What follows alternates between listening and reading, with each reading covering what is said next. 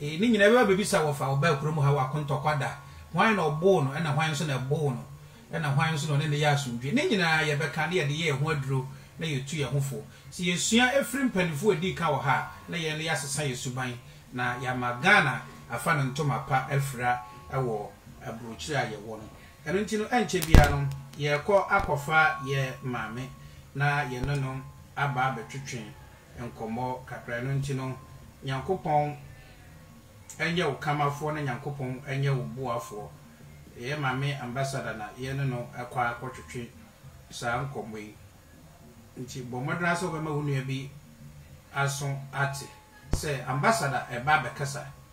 eno nti no onfa na fidi emfa ento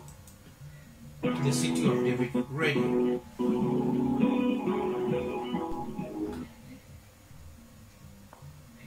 Hello. Hello, good afternoon, mommy. Good afternoon, Isaac. I come to them. Nyamia Daruma, mommy. Yo, mommy, yamu akwaba about the city of David radio, so. The Razasi. Saying na yesunkum na meto wanze na also examanze. Yo, mommy. Yema Ghana this year so tie se ene yema me besra yen kakra wo radio station so webra ye dwumedia ya to din se AKWANTUFUO ebre no eno nti no emra so se wo ma ete woni nti yesa ma wakọ ababiem medase yo mam yenim se Ghana brofo eye first language die na anytime I celebrate your Independence Day no eya na ye kone local nti ene ye no beka twi anasem fante say you okay with you oh mesum yo oh mami answer na yaba ma kwan ma wankasa wa hyase na asema opesa wo de ma Ghana this year wo ma Israel mu no ye won nsem akomakombiensa wo ma ya prepare ye bebisa wo ye bisa wo wi na afi ama kwan ama wo ne wo ma akasa sa kwan wo ho a yo mami being a Ghana ambassador the state of Israel no ya pacho uba bedru ye no u first Hebrew kasa language whether wudi kati ubedi kakache ne de kasa de word na wudi kati okay Isaac all the time but mama yeni onum Ghana fe na ye Israel no afishiapa yamena dom wa dom yan man Ghana afia oye egasa isya na bofunya baka the 64 years ayenya hemfa hozi nti ye mamunye na afishiapa ede razasi de wa kranya na onye ne budu afi wa mahena asumje yamano mobilizm pa bibia ebo bia ni razana yezanda soma as some first word musia mbahano intamaka da shalom so mutu shalom mogana ansamroba intahano mobodino na mete bucket of na ayeno aya mesro kakre hu da fanto yawo eyi bofo bakata bucket nya ya kan bucket tinam si na every word ni ngudaya ye word ni bi wo ho a eyi bi ni origins ye Portuguese another ebi wo ha English kwapo na yan kasafo ne bi a eyi bofo ni bi frefrem so maintain am si no ne every word ni echi na meta de oye nchia wa ha no mawati and since then no mesia a few other words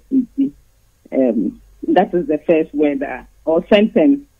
to put it that way missing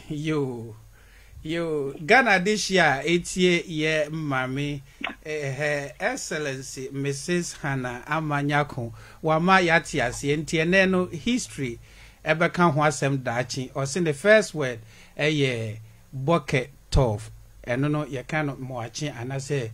good morning eno ntino wo kan na waka no pepepe yo mami ye da wase bebre ye da wase se woni ya shi ye second question so no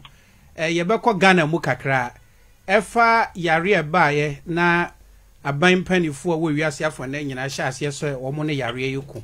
ha no yehu se aban no akwakofa vaccine aban free Pfizer obo dawru ema ye nyina yenya akonya kọ wo bi na nse ya te se Ghana nso dia ba bedru ema yehu mfoni se yem papa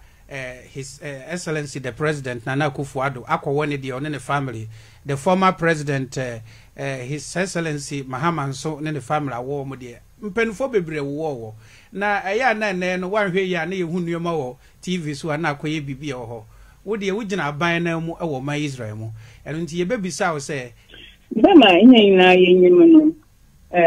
since a pandemic started COVID-19 na yebo hu kakra ena amanfuru na amanfuru ntafo efi lockdown yentum nkwejuma yejuma wo fie ibenom so wontum go in one shops na azana kahen one way or the other inti ina say kaya a vaccine no some chance de oroba ono na ojuno do na pandemic obobaze na henso yeseti na yeseti de onye bibi wom o pede bibi fo waye hen bibi na yesiti nti abira Israel maha abano nensaka vaccine afia we December the answer ye basically na was started there the come have for war yes so there Israel ni omana o to can we are suffering na was a drone was one crop na in there binum was one war binum so war at the end of the day no or your voluntary but na so what yen share na yen pass there we hear the na yababo yen ho ban na yabo yen nua so no ho ban nti so hia de he na yababo kanzana ode yeye na he na yetum ye poi yakaye he tuma ye hia ehu de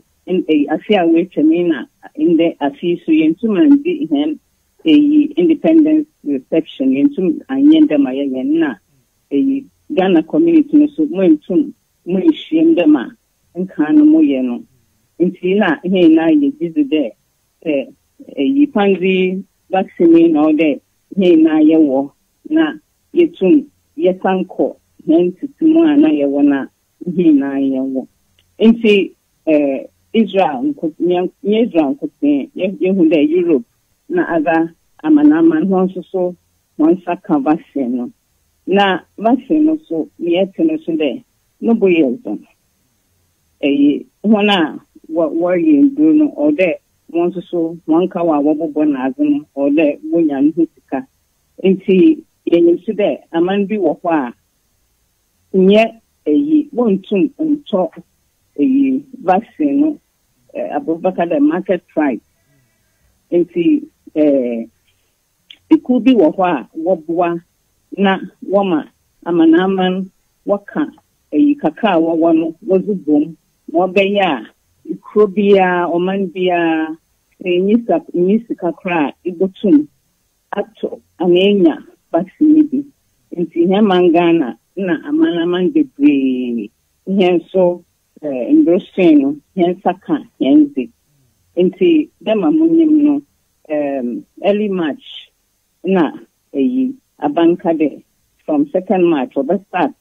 wa wo Ghana for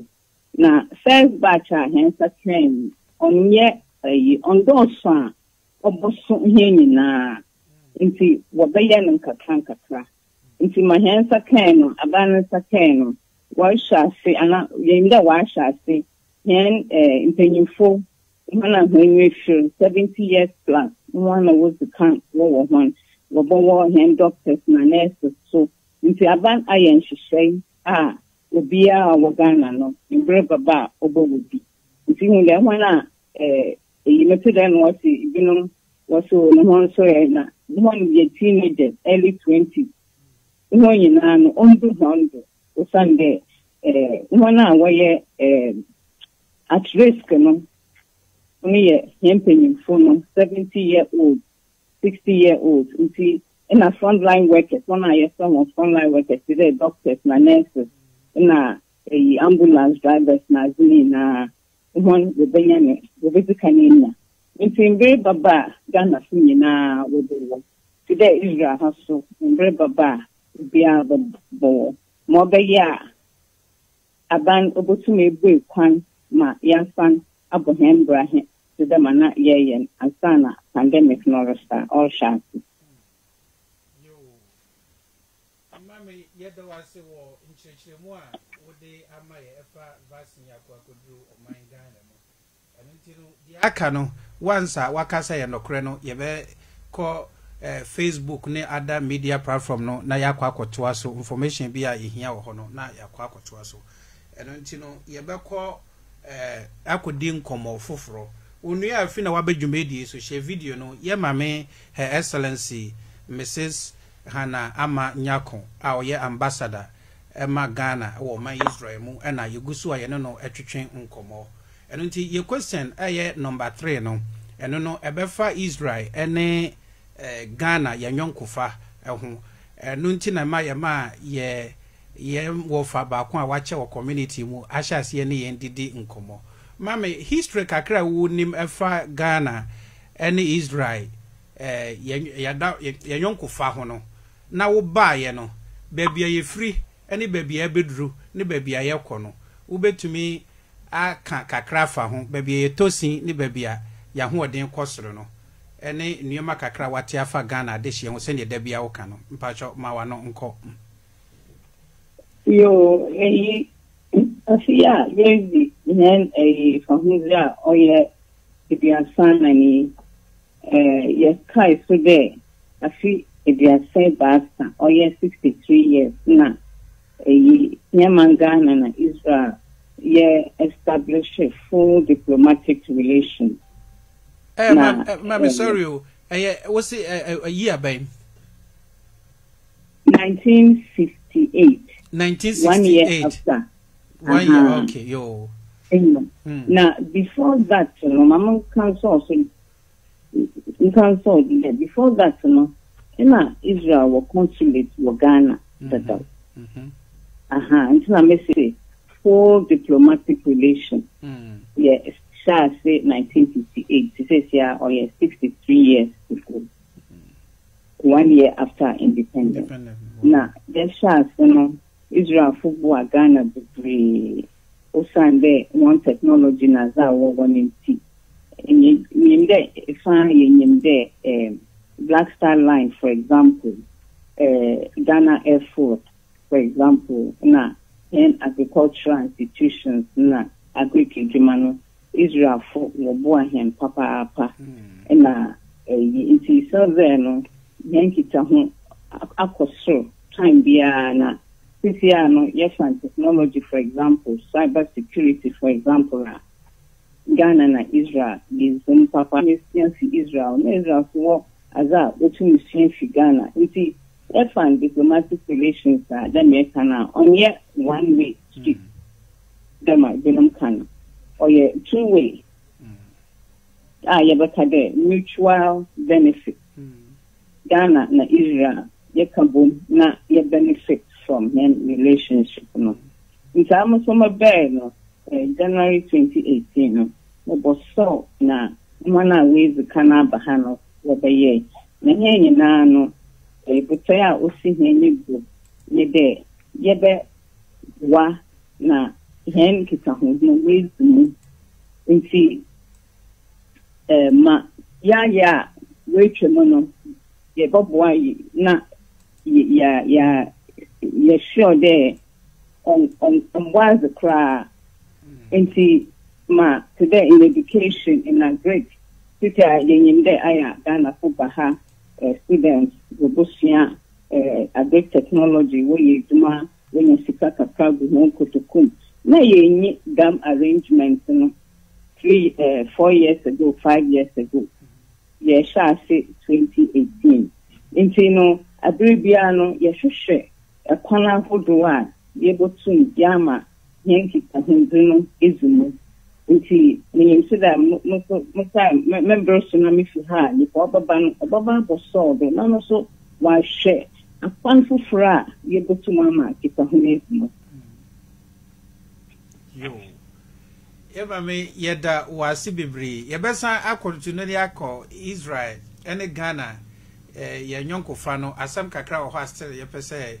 ye bisa na ye nyansiase wo ba ye no ade ena wo hu se wo man yi mu a anka wakoma so abisa de se anka o man Ghana ebetumi aye ewo man Ghana mu asisi aye ntumi nyeye Inyama bebre na first and foremost most can maka discipline in a friend and law enforcement obrano offending discipline law enforcement yenya yenim de ahano bibia be ya tumbrano tembrano choza when you busy na kwanado na sebio yen krom no aya na penyimfo na nyanfo na sofo na wabapacho oye winde momonka na intino oma yen ijumafo a ode washombrano wontu menye ho ijuma papa wontu menye ni enti ayaza mehu wa ha na minda muso munye ahano all days in brand but here na hen come so all days in brand na so in brand da na so watch wa when you busy time and brand say said you yin so there o maintain no wo krom ha no ono krapo no nte yin there or work or wo is na some the stand what why them you don't form krapo there or your maintain umbrana why no dam not into wo busy nti oye azia odama komado pa eni bisu da enya manko tso yehwe yen kroma bofo bakade lawlessness no adults amanfo bibre wonzim brano na ye dam so a obutuma bohem man na yankopon asomdwe no ozama hen ode yesomi ye pa na mai ode mahin na ye butuma ye no ode ye boa ye kabom na ye make sure that when ijumafo what shishamba na azunu working the ijuma dem ose nti say in there wo bechu go find the atumbra and I better watch you and go find the atumbra ono man tumbra kra ye mo there ye what you are ye fi ipedo bi ba pacho na azunu or there ye je na afi so no o de yezi hen komi aya ye hu de amanfo what ya kan bola what to baby imbibi wo ho ana aban oma ekimafu bi was the bola in chance to see street no na ade mo be ya amanfo de nka ta na nyama we ha bugum sebio amanfo yi ni na amanfo wie intin oye dama iwo bibia epeda kuchuna na amanfo waso atu bibia obi wo ho a observation to odufia na ozatuni bola chance but inu bia na oye dem so ya so de hin na ye ko ye hu moza na yezi hen class na bibia ye fi na sitisa inkotesa ya totun ode ye bo hin na ye bo hu moza na ye ma oye yezi hunyi kama yebeye nyanso nyefie yezini no nti ahanu si hu de ihu dam wa ha ebiana baby kaka wo ha ibo hu de ho yefi na ade nso generally no consider nti no so ye azukura lepe de na muso yizi de ye na ye be de yen krom yebeya obama na mano wa wezi na oya ahoko ba aya sama wakano iko nyampo na aza wo nyama wo no on bo hinzi papa into hena ye wa ha no ye momozon na ye nye hen ebusuafo kaso wifia ye hwehon kwan na ye kanche hon de fe aha dam na hate na ntienso ye ma hen komo on ye clean. It's good for our own health. When here put the ubibu country here. And so the best way the him in ano the any bushel freeze and take one not yama the water the Omangan and your hand him na no bisibiano or then him yes him man yo mame me da wase bebre na aya na metatwe manso pa se Ghana yenso ye wonnioma pa wo mo so besua free nche eno nti wo ba ye na de ade na wo hu Ghana nso anka wakoma so bisade sa anka oman Israel so benya sa Ghana so ban no na aboa nnioma pa wo Ghana ho a hafo nso wo hu ya kakra obetuma ka se sa de we de sanka wo mo so esua free ye ho anka beboa nti se yaka Ghana mfom so a yenka Ghana modern bo kakra mame mbacho mo anonko. Okay. Wana wabaha wana waha wakugana aya mishia wana azono waka hemanu wobo hinzimpa na titu wose Ghana fo yahudwe na yenyi swazosu onezi obiaka na aya wakacha mbe moko wukrom menyi waji wo ho aya mbisando hemfa na wokwe ito bebie de sebia na kokasumo se kwasto hona wo hwe ina no woni ho nzinkita ho ye wo hwenwa so hwan wo ye willing to the when you want boka ha when boko baby baby na obi twaka opa atonko okay